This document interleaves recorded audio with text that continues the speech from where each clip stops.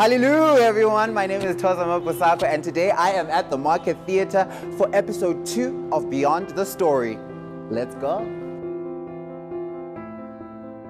Can you use art to generate a wealth that no one can take away from you?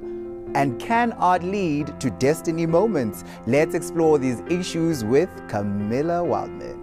I felt a lot of sadness in my life by feeling like I didn't belong. Yeah. I wanted to belong to, like say, okay, am I this? Or am I that? Yeah. Or I want to be that. And Yeah.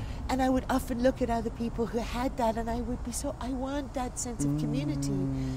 And whilst I think that's an amazing thing, and I think community, I celebrate that, but I also recognize that, hey, okay, so if you didn't have that, but you can be part of that, and you can be part of,